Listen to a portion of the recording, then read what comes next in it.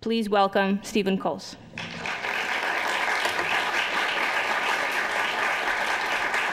Very nice.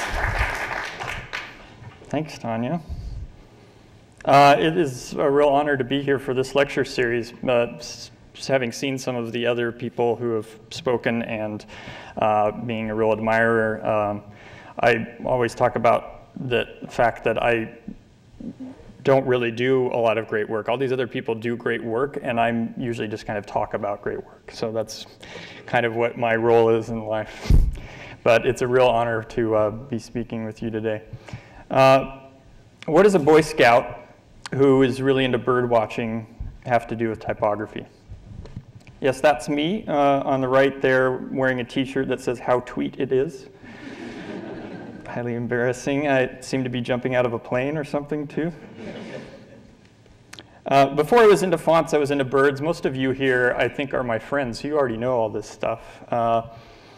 But I was a bird watcher, and I volunteered at the local aviary, and I attended Audubon meetings, and I found over the years that birders and font geeks have a lot of things in common. They're acute observers of the world, of course, but they're also obsessed with things like classification and anatomy and all these little details that distinguish different types of things. And so it's pretty easy to see how somebody would go from this to this, which is a page from my book. And what else are birders obsessed with? Identification, of course. And so they have to identify everything that they see. And of course, they have to correct people when they get those things wrong. But bird watching and type watching can be a very solitary experience. Fonts in Use is a way in which people can join others in this joy of type and experience the full diversity of what's out there. There's more to the world than pigeons, of course, and there's more to the world than Helvetica. And at the same time, even though there are pigeons everywhere, there is much more to them than meets the eye. A lot of you know this, that pigeons can be very fascinating the more you learn about them. And that's true of Helvetica or any other really ubiquitous typeface that you might think is dull. We'll get into that. But first, how many of you here know about Fonts in Use already? Great. Hold your hand up if you've used it for some reason. You've visited it, you've read it. Okay, great. And how many of you have contributed to the site? We're going to improve this today. That needs to get better. The question of what Fonts in Use is really best answered by understanding the folks behind it. In late 2010, I just left a job at FontShop. A lot of my fellow employees at FontShop are here in the audience, actually. And I was ready for a break from selling fonts. I was interested in education and in editorial stuff about typography. And so an archive of typography was always in the back of my mind. Fortunately, Sam Berlow and Nick Sherman, he was working at Font Bureau with Sam at the time, they had similar notions. And so Nick designed the site, and we teamed up with Rob Meek, who's a brilliant developer. He's done a lot of work with websites and technical tools around fonts. And we asked Indra Kupferschmidt, who's a great writer and educator, to contribute some writing early on. And she continued to add a lot of content to the site until last year when she moved her focus to the awesome Alphabets site, which I highly recommend. And Tanya, who you just saw, was also a major contributor, adding plenty of uses in those first years. But other than having a good time with our buddies, what was the aim of this site? While it may be hard to believe for those of you who are particularly into typography, which is probably most of you, at the time we started the project, we found that most design critique was focused on primarily photography or other graphics. And if you wanted to know something about the typefaces that were used in a design, even something as typographic as a magazine, that info was usually hidden or missing. This particular example here, New York Times Magazine, is one of those rare exceptions where they actually mention the typefaces they used and the designers of the typefaces, but that's definitely not the norm. And if you look at nearly any staff box or colophon, you'll find the names of everyone and everything that had something to do with the piece. The art director, the photo editor, the production assistants, even the printing company. What about the people that were responsible for the type? The creative work that is more omnipresent than any other aspect of the magazine. We also happen to know a lot of type designers in our little group that started the site, so it's natural that we wanted to give them credit for contributing what is usually the most basic and essential part of any graphic design. The absence of type designer credits are particularly glaring in design awards, especially those where typography is a key contributor to earning the prize. I should say that the Type Directors Club is a notable exception to this. They include in their entry form for the communication competition the typefaces that were used, and I think that that should be a practice that's more common with these awards. But the thing that drove us more than anything else was this. This kind of sentiment is something that we hear a lot. A typeface doesn't really have a life until you see it in use. Generally, a typeface's first introduction to the public is through a foundry specimen. In the days of metal type, this took the form of a heavy bound book, or maybe it was a brochure or a specimen sheet. Some of these are in the display case back there, or some other piece of ephemera. And it's a tradition that continued into the digital era. Until very recently, most fonts made their first appearance in something like this, either as an individual specimen or part of a foundry's larger printed catalog. And specimens generally give you a sense of the family, a typeface family. You will see a lot of this, waterfalls of words demonstrating how the type appears at different sizes and different styles. And so a specimen is very utilitarian. In fact, the best ones are. It's very much by design that it looks this way. But sometimes this can get a little monotonous, and there are plenty of examples of how font suppliers would try to add some interest to their catalogs through little illustrations like this one. By the way, this comes from the much maligned period of photo typesetting, where typographic standards took a nosedive during the 60s, 70s, and 80s. But there was still some really nice work produced like this one. This was from a set of catalogs for CompuGraphic by the great designer Joost Hochuli. So there are moments where specimens break out of their regimented weight listings and they try to give a sense of what type can do or how it feels through pattern and through illustrative compositions. And there are also plenty of examples where typefaces are given these fictional in-use treatments. The German foundry Bauer, where there's some stuff from them in the case back there, they were quite good at this. These are all lovely little invented advertisements demonstrating how Bauer typefaces can lend something unique to a design. But these are limited to a very specific style and a specific era. They give us this nice snapshot of what design may have looked like during that period, but they're limited to that period. They don't give us a sense of what they might look like in a totally different environment. And so even though all these fonts were available 30 years later and 60 years later, most of them are only shown in this kind of context by the foundry. So it only tells us a little bit of what the typefaces can do. Another example of a typical typeface treatment is this one. Of course, you want to see the character set. It's basically the font's ingredients list. So cool, we can see in this one that beyond just the regular alphabet, there are some alternates and some ligatures in there. But they don't really reveal their value, all of these alternates and ligatures, until you see them in a context of a block of text. This ad shows how these alts and ligs add a nice aesthetic and variety to design, but they also allow the designer the ability to have a nice even justification, a nice even text block. So in this case, it's like the difference between an ingredients list and a recipe. Still, foundries produce specimens like this. Even if they include these in-use samples, they're inherently prescriptive. They kind of push the designer to use the type in a specific way. And this can be helpful, but it also limits a typeface. A typeface can be very versatile if it's made well. And it closes the door to all sorts of various and unimagined ways that a font can be used. So this is what we were going for. When we started, it was a blog where people could examine typographic design in detail. It was not just about specific uses, but broader themes and topics. And so, for example, here Indra discusses the typefaces that were used in the Bauhaus, and it was an ITC Bauhaus. You can see that alongside, on the side, there's a set of metadata. We'll get into that later.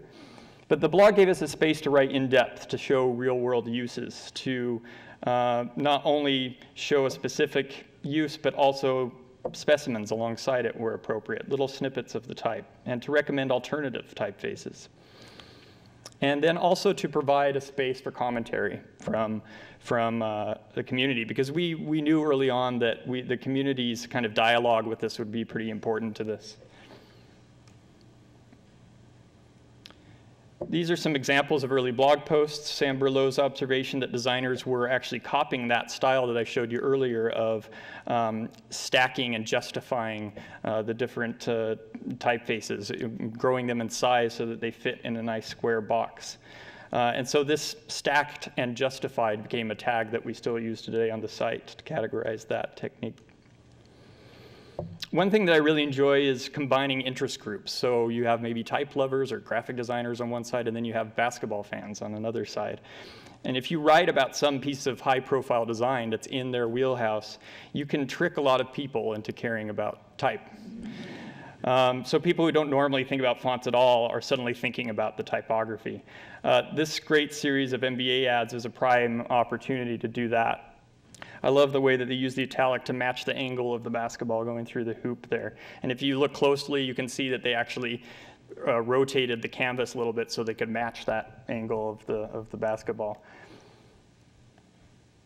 So in talking about something like this, it also gives the opportunity to go dig deeper into trade Gothic and to kind of examine the family. Why did the digital family get to the place it is today with these two different kinds of bolds and two different kinds of condensed? And so often these blog posts can help us dig into that. And to celebrate the 4th of July, Nick wrote about the first typographic edition of the Declaration of Independence, diving deep into a lot of early American printing history. And then there's a piece from Sam inspired by a trip to the mall where he observed that there was just a big fat load of Helvetica everywhere. At the time in 2011, we did some research and found that 15 of the top 20 retailers of the Fortune 500 used Helvetica as one of their main typefaces in their identity. And so that blog post led to this discussion about that homogeneity and its effects. And with some saying that maybe the goal of a major consumer brand isn't to grab the public's attention, it isn't to distinguish oneself, but it's actually just to make shoppers feel comfortable.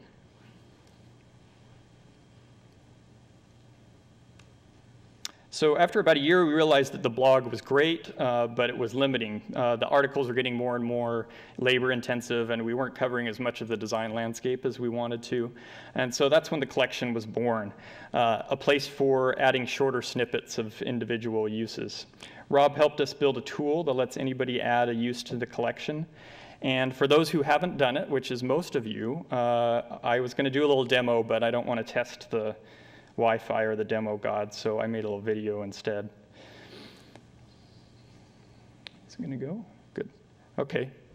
So all you really need to do is have an image and add a title. Everything else that you do can be added by us. So even if you don't know what the typeface is, we're going to do the Type at Cooper website here. Even if you don't know what the typeface is, you can submit it as is and we'll add it. But say you do know, you start typing some names and you'll get a automatic suggestion for something that matches that name. If it's not in our database, which is becoming more and more rare, then you can add a custom typeface to the site. But we have custom samples being generated by renderings from MyFonts and FontShop, and then our own custom samples. So most of the typefaces you put in there will have a sample. Put in the format, the web, put in the industry. So here we're going to do education and graphic design. Add your designer. Add your nick. And then tags, I'll get into this, but this can have to do with maybe the client. It could have to do with the technique of typesetting that's being used.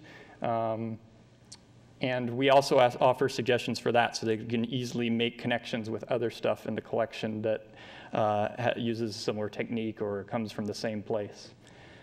Location, there's also date, and then you can write something about the use. And we love it when people have their own opinion, they add their own insight into what's going on. And if it's your own work, we really like to know why it is you chose the typeface that you chose. Then you can preview it, and you see what it'll look like on the live site, and then you submit it to be published. And it will go into a moderation queue when one of us, usually Florian these days, but also myself, will proof it. We may add relevant connections to it, and then we publish it on the site. So it's that easy. So adding guest contributions took Fonts in Use from being a blog that was just about this small group of people and expanded into a much larger community-oriented project. Our contributions now are just a segment of a diverse collection. So now we're part of this larger community. And it allows us to learn something from a group of people that has totally different perspectives from ours. So what kinds of things did we learn? Before I get into this next section, I need you to know that Florian Hardvig contributed a lot to this talk, and especially in the following data.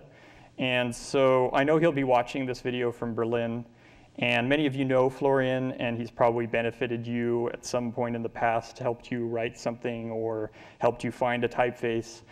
So please join me in giving him his due. Let's give Florian a round of applause. Yeah, hello. Thank you very much. That makes me happy.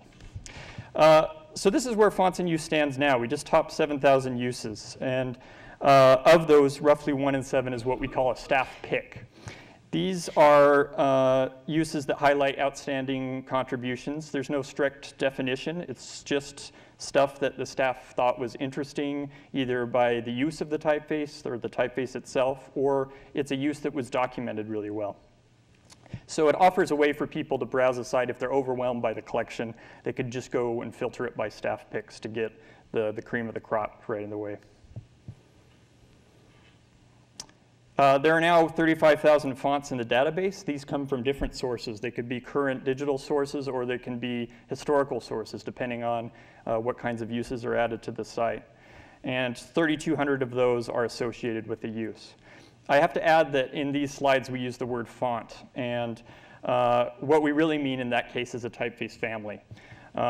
In most cases, we organize things by typeface family because it makes it a lot easier to browse, but there are certain cases in which we'll give an individual font style its own entry. So Gil Keo, for example, an ultra bold Gil Sans is so different than the rest of the family that it has its own entry.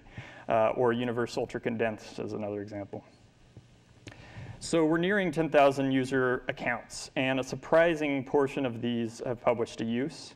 And these uses can be their own work, or it can be work that they admire, that they found. They've taken a photograph of it, or they found it on the web. Later, we introduce sets so that visitors can group uses together into personal categories that make sense to them, and save that for inspiration for a specific project. And this gives us a sense of how much commentary is going on the site. That's how much is actually published, and then that same amount every week gets spammed. On average, we publish about 4 new uses every day. And I think there are very few design platforms with individual commentary that really have this kind of update rate. So it's a good pace for following along because they're often, for most monitors, there are 4 squares on the top of your grid view, and so you end up getting like a new row of new content each day. And early on, we got this quote from Eric. I didn't think about adding stuff so quickly until I saw this, and then I thought, okay, now we really have to pick up the pace, and we ended up doing that. I think it's safe to say you can visit every day and see interesting new stuff now. And this looks like a made-up chart. It looks like just a triangle, but it's not. This is the actual growth of the collection, so it's been a very surprisingly steady growth.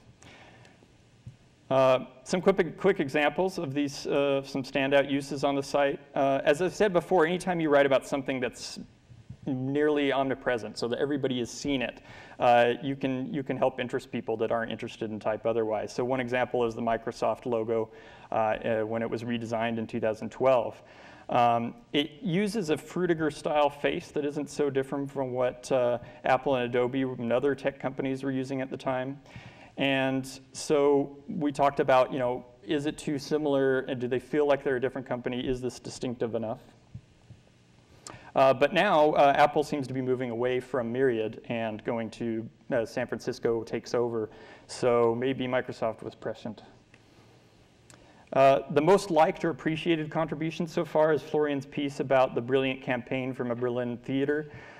These minimal posters filled with blackletter appear all over the city, and they're very striking, instantly recognizable. You don't even need to see the logo or any kind of image to know what this represents. So this whole style has become immediately associated with the Volksbühne. And it also gave Florian, who's a blackletter aficionado, this chance to dig into some of the origins of these typefaces. The most discussed entry so far involves the very controversial rebrand of Yahoo back in 2013. Design that the CEO proudly hailed was finished in a weekend using a sans serif, quote, a sans serif with scallops. Well, that sans serif is Optima, and we talked about the choice and the spacing thereof. And another interesting aspect to the Yahoo identity is the supporting typeface used for the section logos throughout their site. It's what I call MN Latin, but it's not really called that. It's not a single typeface. It's actually the Latin portion of several Indic fonts that come with every Mac, and they've been bundled with every Mac for several years. And it vaguely resembles a kind of serifless version of Times New Roman, and some of the characters are very strange. But its appearance here brings to mind that moment that many people have when they're scrolling through their font menu. I mean, these are in your font menu, even though they're meant to be used for Indic languages. And maybe you're scrolling through and you land on something that looks very different than the other stuff that you have installed. And I suppose they wanted to reflect the contrast of Optima, but I'd argue that there were better faces that they could use. So far, the item in the collection with the most typefaces in one piece is this sampler of 1980s German dance music. Not only is it a delightful cornucopia of rad band names, but it also represents some of the typical styles of the day. 1982, this is the kind of stuff you'd see all over the place. And I think one of our tags on this one is word pile, but if not, then it should be. Who contributes to the site? Since we started, there's been this steady growth, but over time, more and more of that has been coming from guests. And so now, pretty soon, they will have contributed over half of the existing uses. And so for another look at this represents the number of new entries every month, so you can see the opposing trends. And this includes the blog, where we've published a lot of interesting writing from guest contributors, like Andreas Kofler on the Stedelijk Museum identity, or Ivar Sack on the Estonian version of Helvetica, or Futura. And just recently, Blisswood, who that's what they want to be called. They're very active on Wikipedia, and now they're active on Fonts in Use. They did a really nice article on one of the earliest sans serifs that was designed specifically for the blind. This is just an idea of what kinds of people are contributing to the site. The bulk are from type foundries and aficionados, typophiles, people who are just fans of typography. But there are also graphic designers submitting their own work. And then that under the other interested parties are groups kind of such as the Stiftung Buchkunst, which is an organizer of a book publishing award. And so it offers them a way to engage with the community by publishing the stuff that is winning in their awards. But for foundries, it's a tool that is quite useful. It increases the visibility, especially if you're a small indie foundry who doesn't have a lot of notoriety. So the poster child of this would be Gareth Haig of the Alias Foundry. He's contributed 166 uses that cover 33 of his different typeface designs. And he also engages with his audience and says, hey, find new stuff that is using my fonts and I'll give you a free font. So it's a way to engage with his potential users. The other way that type designers use the site is through our API. We have an API where foundries can take images that are associated with the typefaces they've designed and show them on their own site. So DJR, who just recently launched his foundry, David Jonathan Ross, he shows in-use examples on his site that are pulled directly from fonts in use. So he doesn't have to host them himself. He doesn't have to annotate them himself unless he wants to. One thing I need to make clear about this is that we're really very focused on making sure that attribution is always attached to these images. So when you upload an image, you have the place to put in the source of the image. And then when an image is used on another site, it always links back to the person who contributed that to fonts in use. It always links back to the source of the image. And then there are distributors who use the API as well. So WebType is using it. They sell fonts from a variety of different foundries, and they use it in their gallery. And then type designers are using, or type users are using it as well. Now, I don't expect you to read all of this, but I wanted you to get a sense of what I think is most interesting about whether a type, if a type user, a graphic designer, is using the site. If they're giving some sense of how they made the choice that they made, maybe they chose one version of Plantin over another, and why they did that. And then there are the font spotters, like I mentioned before, who have maybe a collection. So Kirsten Solveig Schneider, she has a collection that of this typographic journal from Germany from the 20s. She uploads images to Flickr, adds a machine tag on Flickr, and those are automatically imported into the site. Or there's the other example, which is Chris Purcell. He's a designer from Hallmark. He's retired, and he just contributes stuff from around his house that are interesting. So maybe it's a book jacket, or maybe it's this interesting everyday object like this lucite ruler.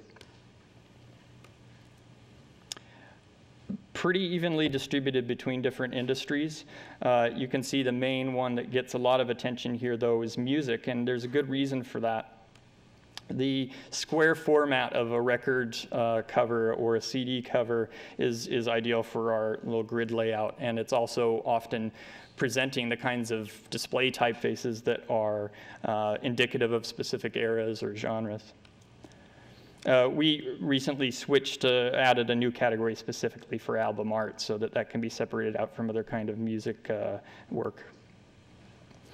And then all different kinds of formats are represented. So although most of it comes from books and branding and identity, there's also web design. So we want to make sure that people are aware that this isn't just about print typography. This is an interesting slide to me because it shows that we're, of course, about current typography, and that's where a lot of the most available imagery is. But there's also this little bump in the 60s and 70s, and that might reflect what the personal taste is of the staff. It might be that that's just where a lot of interesting type was used. But there's a dent in the 90s, and I don't know if that means that design was terrible in the 90s. Maybe there wasn't a lot of good digital imagery available.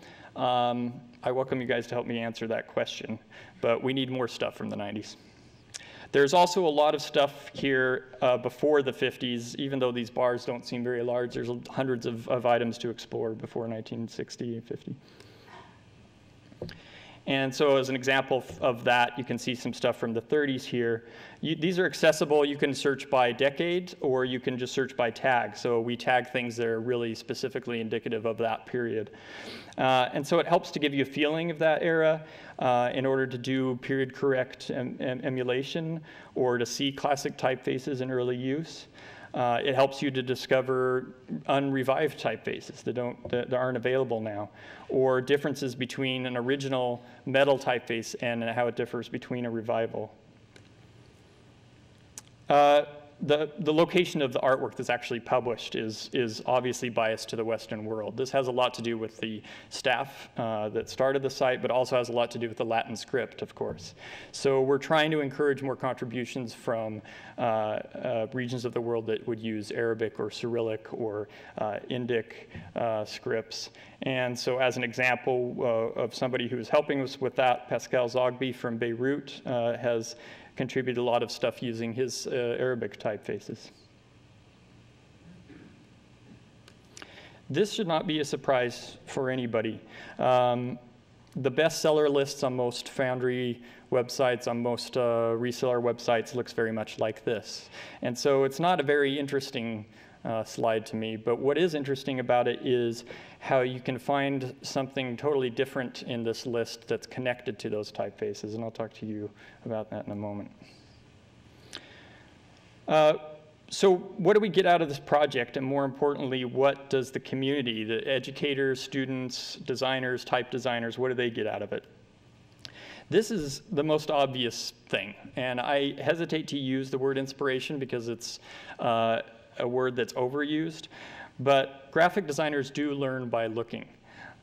It's a fallacy to say that we should not look at other work, and we shouldn't examine it for what works and what doesn't.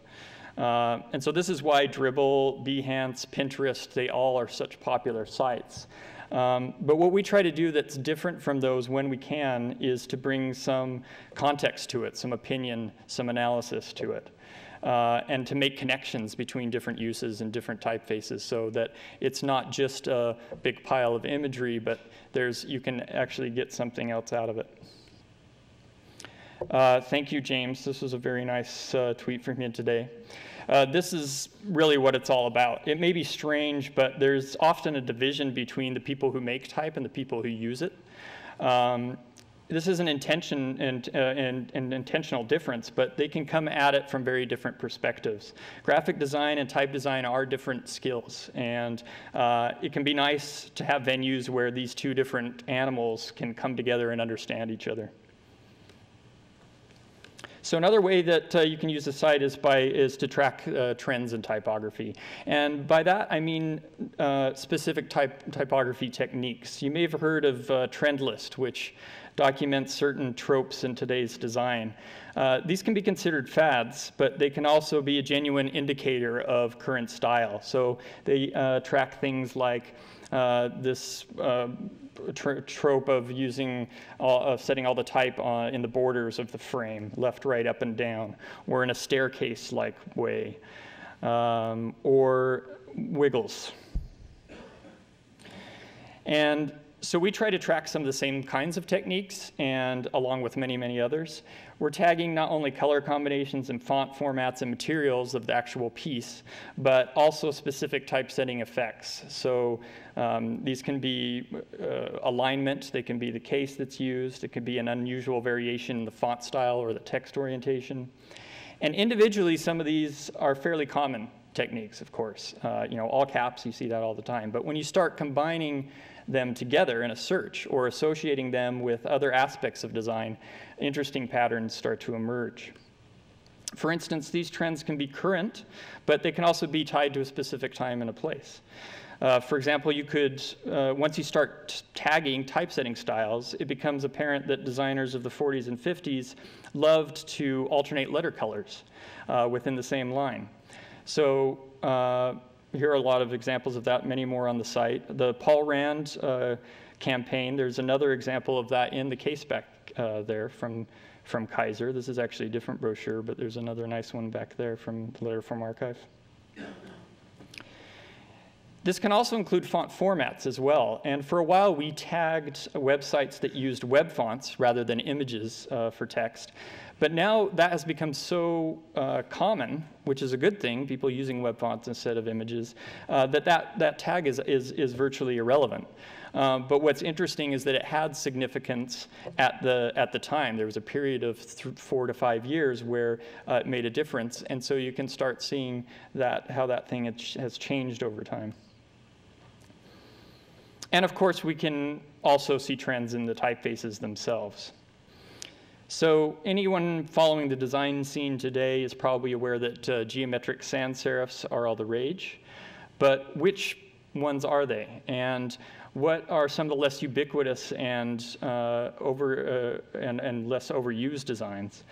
Pinpointing popularity can be a starting point for digging deeper and discovering something less common.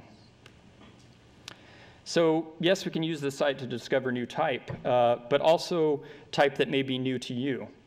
If you take a look at some of the most popular designs in our collection, the most popular graphic designs, then you can start to pick out typefaces which are interesting but underappreciated, that come from different genres that are not so commonly seen. And many of these pieces that you see on the left are very well publicized pieces of graphic design, but the typefaces on the right are many that fly under the radar. Along with that, you can learn new things about typefaces that you thought that you knew. Discover the stylistic range of a typeface. So if you remember what I said about pigeons and Helvetica, there are the things that everyone knows and assumes about a typeface. Common uses like Helvetica and the Mall, for example, but there are also unusual uses and even versions of a typeface that can surprise you. BrushScript is a prime example of that. It's a typeface that's been used and abused for years. For many, it's associated with a kind of anonymous design, like this genre of so-called boring postcards. These are dingy, banal photography of a building or an interior, the last options on the rack when someone visits a hotel. Here's another great example of it. By the way, before you correct me, that's not BrushScript on the last card. It's a mandate. But if you look closer, there is some BrushScript in the small type. And that's a beautiful type pairing right there. Mandate and BrushScript, highly recommended. But boring typefaces can surprise you if they're put to work in a different environment or a different material. Or if they are, as in the case of this optician's sign in Berlin, if the face is slightly modified. So the A here is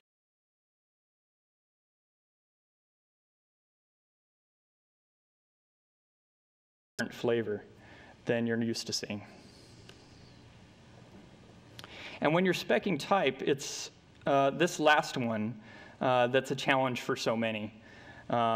I get more questions about type pairing or type mixing than any other. And that's another reason you can go to Tanya's class, because she can talk about that. I just heard. So sign up for that workshop. We're really pleased when we see that people are using the collection to discover combinations that have already been put into practice and learning from them. So browsing the Cooper Black collection, you can see a range of pairing techniques. You could choose something that has a similar heavy weight, but contrasts with a narrow, straight stance. It's hard for me. I'm trying to pay attention to the type on that one, not the actual cover, but it's a pretty great cover. Or you could play off of Cooper Black's roundness and its playfulness. Or you could emphasize its warmth and charm. Or you could choose another very different style and use that contrast in a very direct way, as George Lois did in this celebrated cold medicine ad. Here, all that's needed to have a dialogue between two different people, two different characters, is contrasting typefaces, nothing else. Because industry is a core category of the collection, it can be easy to get a lay of the land in any particular industry or market. You can get a sense of what other designers are doing in your industry that you're designing for. What are they choosing? How are they using the typefaces they choose? And maybe how can you set your work apart and do something totally different? And here's where it can all come together in a way that is most interesting and exciting to me.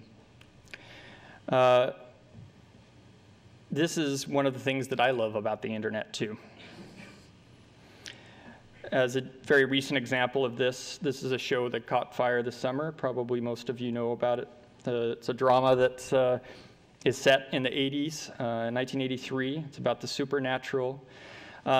And this poster captures that genre and that period immediately. But it's not just about that image, even though that helps. It's really about the type, and it's about the opening titles. They aren't very complicated. It's just avant-garde credits within the letters of the logo. And you slowly zoom out, and those letters come together. And so online, there's been a lot of love for this title sequence, and people were saying how perfectly it captures part of their childhood, how it captures the 80s and thrillers and science fiction. And it's one of those works that are purely typographic. So it's the perfect moment for Fonts in Use to jump into the conversation and ask, what is it about this type that makes it work so well for this purpose?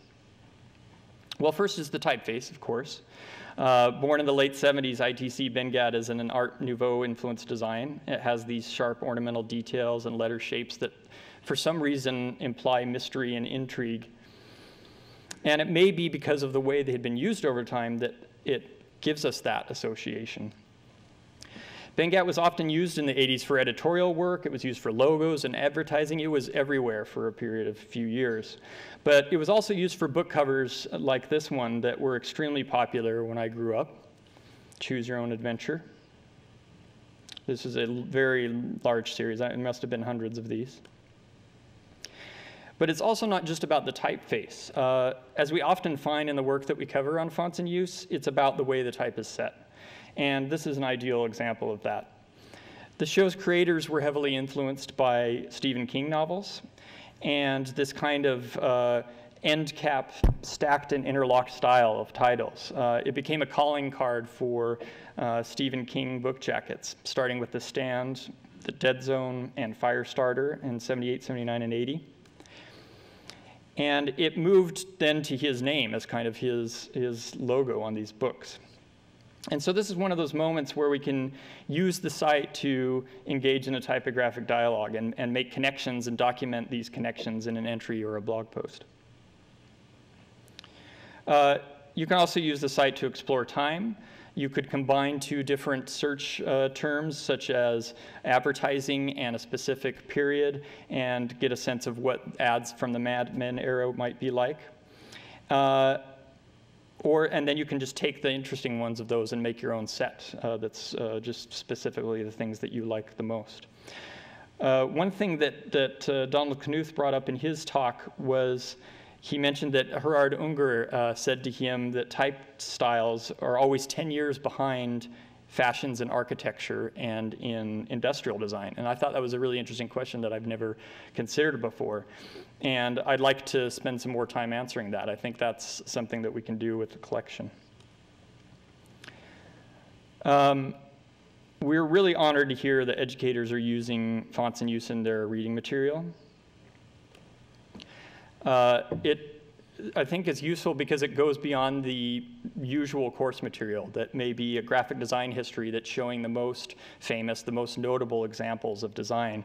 It can sometimes be very useful to see everyday design, ephemeral design, that elucidates a certain topic or a genre or an era. So looking at all the different ways that Brave New World has been presented to different audiences and to different time periods can be pretty informative. It can also help us to tell our students what not to do. Cautionary tales such as don't use optical spacing in Adobe products if you're using a script like this one. This is the kind of stuff that might happen. Who knows what's wrong on the right?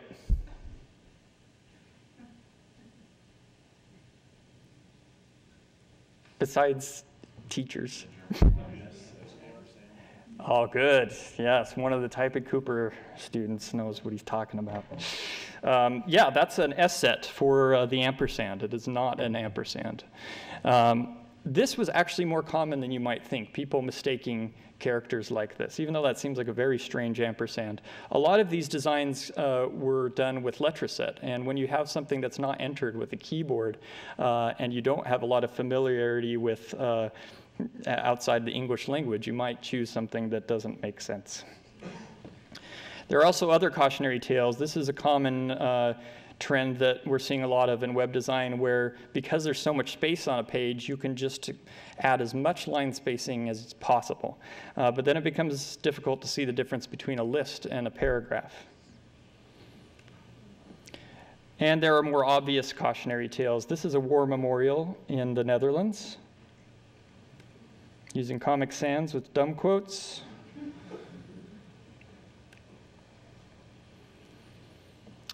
One of the things that's most interesting to me being a traveler is exploring place with typography. As an example of this, Matthias Sluiter from The Hague, he went on a trip to Prague and he discovered local fonts in use. All of these signs for local boutique shops and what have you are using typefaces that may not be common anywhere else, but in the Czech Republic. So Alkoholika is from František Storm. Joe 182 is by Jan Horčík. These are people that are connected to the local Academy of Arts.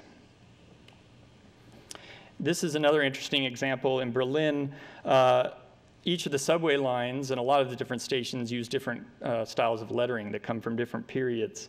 They use different materials. And on the U8 line, there's this one on the right, this kind of engineered geometric sans serif. And so Anton Kuvik of Futype, he revived that lettering, which was never a typeface, it was just a lettering template, and made a typeface out of that, which is what you now see. Actually, the one on the left is the original. The one on the right is now restored, the renovated station using the typeface. So this is an example of lettering that became a typeface that went back to lettering again from its original source, full circle. Foundries know best who uses their creations. So being active and finding who's using your work and being interested in it is a nice hat tip to your customers if you're a foundry. Serba is a typeface that's designed specifically for dictionaries, and they found one of their customers using it for this purpose. Myola has been praised for its outstanding diacritics, and it's so here's an example of it in the Czech language. Or you can use that, and foundries use that to show the origin of a revival. So here, Alpha Pipe by Briefcase was originally made for Czech book covers in the 1980s. And I think that this way of promoting type is a more low-key and informative and entertaining way than just shouting out new releases on Twitter. It's a triple win. It's good for type makers, it's good for type users, and it's good for readers, as long as you're adding some kind of interesting or educational value to it. But it's not just about work. If you're like us, and I know some of you are, font spotting can be a hobby and an addiction. So I mentioned the birding before. These were the books on my desk when I was younger, and those have moved to a stack that's more like this. This is kind of an overview of the ones that I use most often when I'm researching type that is not current, that's not digital. The one on the bottom is probably the best reference for metal typefaces that are come from the US. The one above that is a pretty good reference for more of a global overview. Although some of the dates in those are incorrect, so it's always good to check multiple sources. The brown one above that is a nice way of comparing metal type, the ATA comparison book. I hope these are big enough that you can see. VGC and the photo lettering book are two of the best ways to see phototype, because they were two of the largest suppliers of phototype in the 70s, 80s, 60s, 70s, 80s. And then Phil's photo on the top is a later book. It's from the early 90s, but it has really nice big character sets, and that's a good way to find phototype that was produced by other suppliers. And then the font book is all digital type. It was this edition is from 2005. But it contains digital fonts, many of which are no longer available. So as things change hands and licensing roadblocks come up, there are fonts even in digital catalogs that are no longer available. So these books can be useful resources. So like a bird watcher, I at the time was very obsessed with going on a field trip and checking off all the boxes, or as many as I could. So for example, in this visit to somewhere in Utah in 1989, I may have been very disappointed that I didn't see all the finches. And that works the same way for stamp collecting too. Florian had an obsession at age 6 with collecting stamps. And there's something about this page that reminds me so much of fonts in use. This grid of colored squares with lettering all over it. This stamp collecting sparked his interest in graphic design very early on.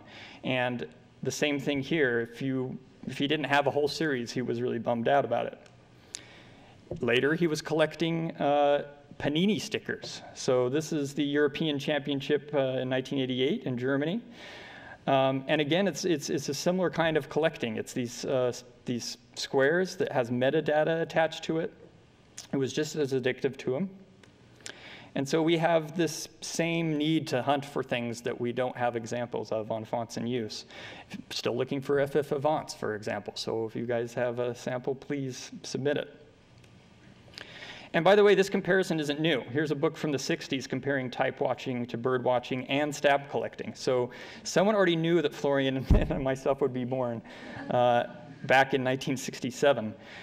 And note that it also describes the serious player as a sophisticated type man. So you can be one of those as well. So development on the site's an ongoing project. We're always trying to improve things. This is our long list of features in the queue or bug fixes. One of those things that really needs to improve is access to some of the trends and the themes that I showed today. There's a goldmine of material in this collection, and it continues to grow, but making some of the connections still requires some manual digging. So we're working on better ways to surface relevant and interesting information. For instance, if you search for a typeface, you should immediately see data for what formats or what industries or what styles of graphic design are most commonly associated with that typeface. And we'd also like to hear from you guys about what kinds of things you'd like to see on the site, where you'd like to see the project to go. But our next major effort is a sister site of sorts. It's an atlas. If Fonts in Use is a guide to the way that type is used, this new project is a guide to the type itself. Fonts in Use can be a great way to discover type, but it's really focused on the typography, on the graphic design. But behind all of these images that you see in Fonts in Use, there's a database of typefaces. And we're making the same sort of connections between these typefaces that we make here on Fonts in Use between uses. So if you can imagine a site in which the font families themselves are the entries rather than the uses, you can start to tag, search, filter, and group typefaces to get a lay of the land. Type production is increasing at a faster rate than ever before, and the choices for people using fonts is overwhelming. And so it's easy to get lost. And we're building a roadmap for that. We want to help get a handle on what's available so that people can make smart choices. So our next thing is something like this. If we built Fonts in Use, now we're building Fonts to Use. That's not the real name, but you get the idea. Thank you very much.